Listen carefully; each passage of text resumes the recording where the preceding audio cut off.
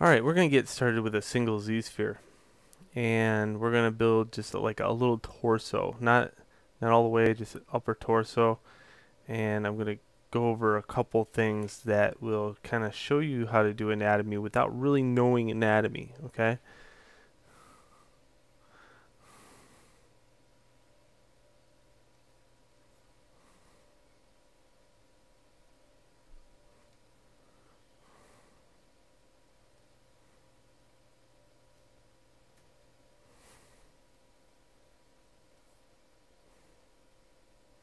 And I'm just going to turn on frame here.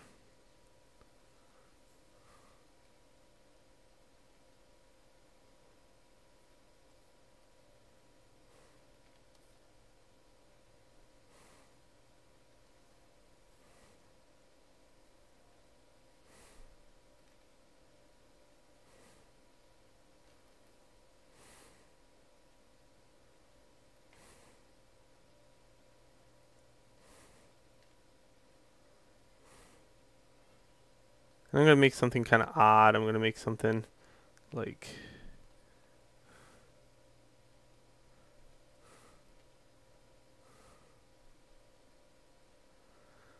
a double-armed monster, double-jointed armed monster.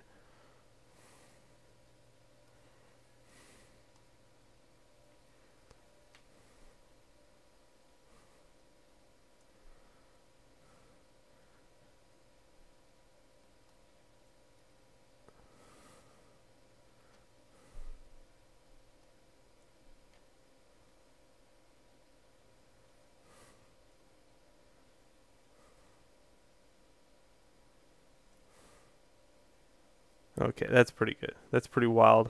That'll be hard. Okay, so what I'm going to do, and this is what I want you to do, is make something really quick, something goofy like this.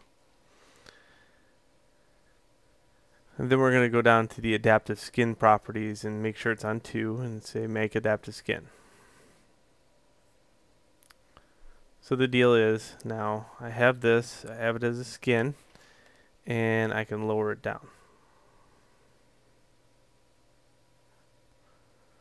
Okay, so obviously this is a fictional creature, okay? It would have some kind of anatomy, and what we have to do is kind of develop that anatomy. Alright, so let's take and first go to the move tool. And I'm going to go through the stages that I go through with you in the next video, but in this lesson it's just something a little compact and easy, and I can have an assignment before then, okay? So what I'm going to do is steal some ideas of anatomy from humans. I'm going to steal some anatomy from bugs and some anatomy from other things, and the problem with it is having a lesson inside the classroom is going to be really hard because I got students that can draw, students that are artists, students that are non-artists, and I had to bring them all onto the same table. I like keeping everybody at the same level. So the only way to do that I found is, have some in-between training. Alright, so the first rule that I'm going to have is the fact that all muscles have a counter muscle. Okay?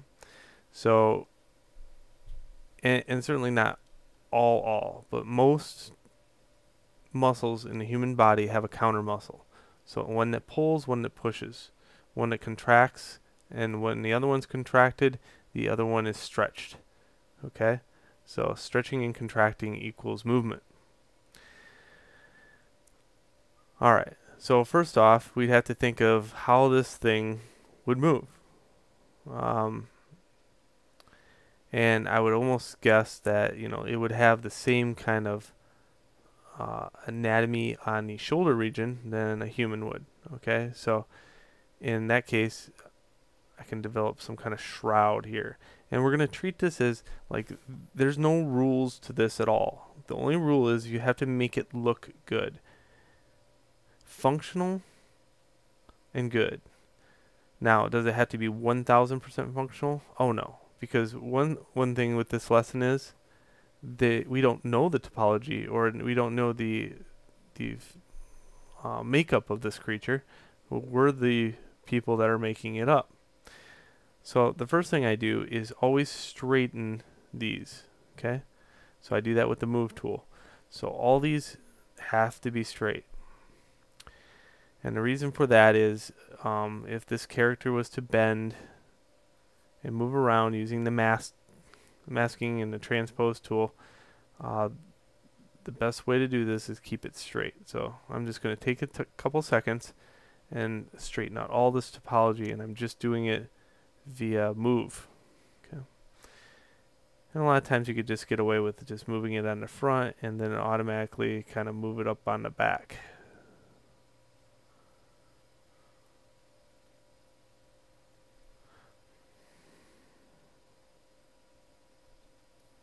Just like that.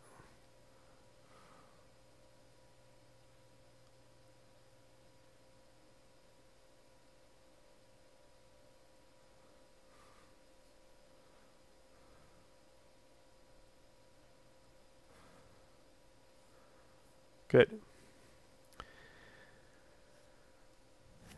And then we're going to make some weird musculature. Something that looks interesting enough to be believable.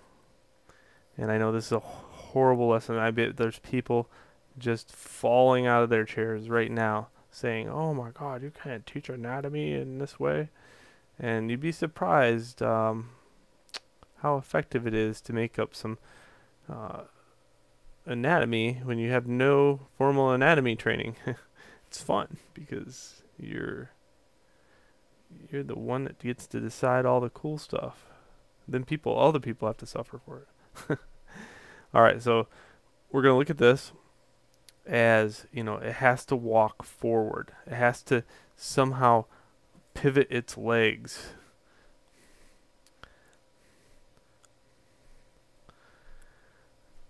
So if it was to pivot its legs this way, and I'll use a visual.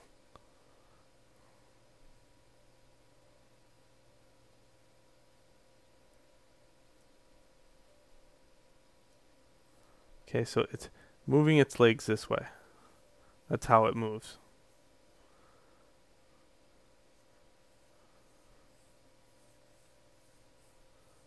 Okay. Well, that means that the flat spot is technically going to be here because this muscle is right now relaxed and this muscle is contracted, just like a normal bicep. Okay, so let's clear that mask and we'll develop that.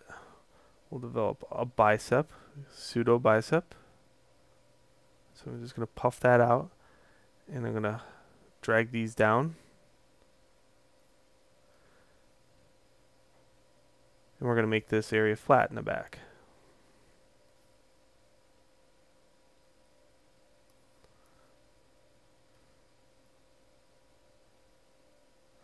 Then I'm going to raise it up on another level. And take the standard brush. So we're going to be using standard a lot for this lesson. We're going to use the add. And we're just going to kind of puff this up. Divide it a little bit more. Puff it up. Okay, now we got some kind of a bump here. Okay. Well, if you take your move tool, package that down, and then fade it up, and fade this one down.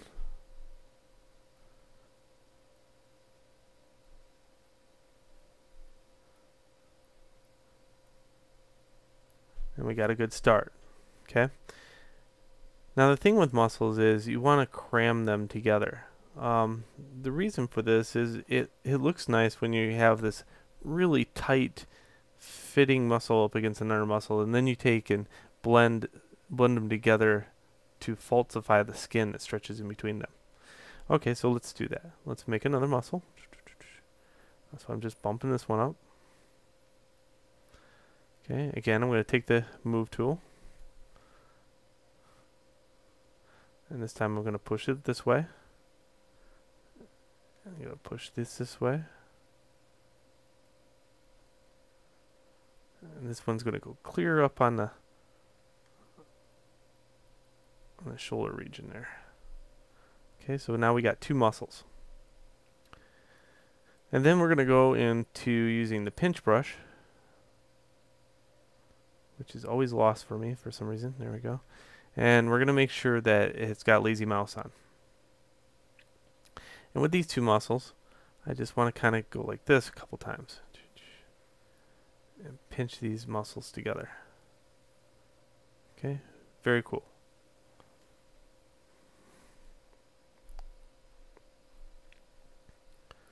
All right, so let's do that again. Let's make a muscle for the back. Okay, we got a muscle for the front. So what happens? Well, this one contracts. This one would be lower of this one.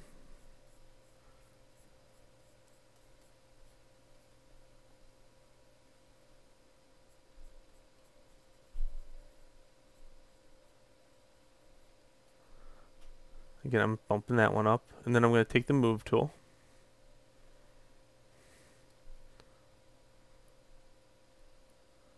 I'm just sliding that up.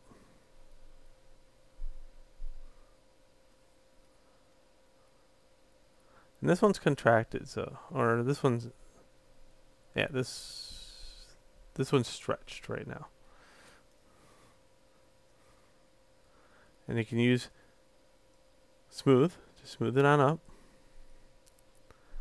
So if this one's smooth or stretched, that means it gets flattened,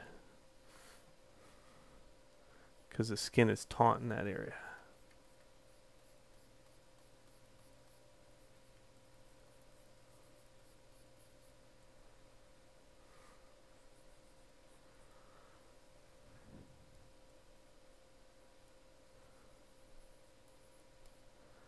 That also means it would be, you know, this would be somewhere around here it hooks to. Okay, you don't need to know what it looks like on the inside. We get to make this stuff up. Alright, let's make some more.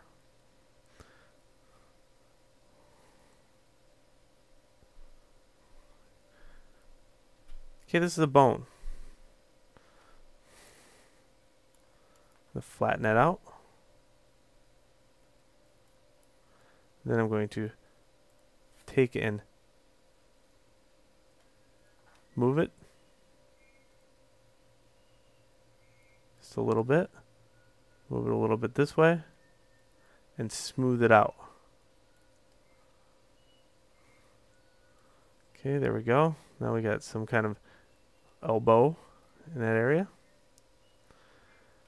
Okay, another muscle. You see a trend here? So let's go into the next video where I can add some more muscles in here. I'm just going to keep doing that, making imaginary muscles that kind of contract and all merge into each other. And we'll have something that looks weird in the end, but something cool.